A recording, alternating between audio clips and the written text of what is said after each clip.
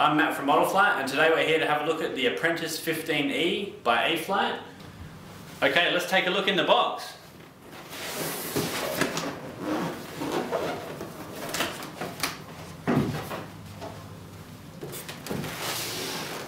As you can see, well packaged. You got your wings at the bottom, manuals over the top of that. This is the ready to fly package. It comes with the Spektrum DX5E transmitter. Your battery, LiPo batteries included here, 3200 mAh 3S, 12 volt charger. And you got your fuselage with your landing gear attached on the top there. Inside the Apprentice, all the electronics are pre-installed in the ready to fly kit. We've got a 30 amp E-Flite speed controller, a Spektrum AR600 receiver, has the Y leads for the aileron servos. We've got a rudder servo here that runs the steerable nozzle and the rudder, and also the elevator servo next to that one. Underneath the fuselage, you can see the battery box, and this holds the 3200 mAh 3-cell battery. The Apprentice comes pre-installed with a 15 size brushless outrunner, so it'll give you plenty of power to motor this through the air.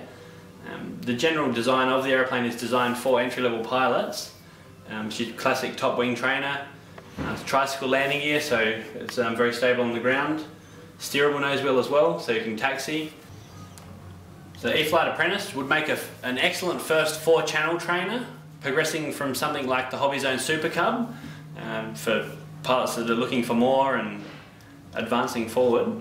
The Apprentice offers obviously 4 channels, so it is capable of aerobatics, more manoeuvrable, more agile. It's more power, being a bigger model, but it also offers really good slow speed characteristics. So it's got these, I suppose you could call them extensions on the wing to increase the wing area on the outer panels. This reduces tip stalls and is a really good aid for learning.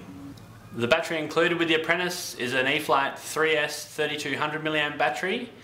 This one here, stock battery obviously, uses the EC3 connectors, so it's a bit of a standard through the E-Flite Park Zone models. Balance leads included as well. The DX5 transmitter included with all the Apprentice ready to flyers is a mode 1. Having said that, we can change to mode 2 if need be. These are pre-set up. All you do is chuck the batteries in and go flying. This charger is the 2 to 3 cell balancing LiPo charger included with the Apprentice. It's variable rate, so you can change the amps from 0.5 up to 3. Obviously your voltage, 7.4 or 11.1. It's operated by a 12 volt battery or a 12 volt power supply. You can also look at options to upgrade the Apprentice with, say, a Thunder Power or a Swallow charger if you'd like the ability to charge through the power at home. So there we go, the E-Flite Apprentice. Definitely recommend for the beginner. Easy to build, easy to fly, really practical. Doesn't cost $1 million, parts are available. I definitely recommend checking it out. Thank you for checking out the E-Flite Apprentice with myself. Till next time.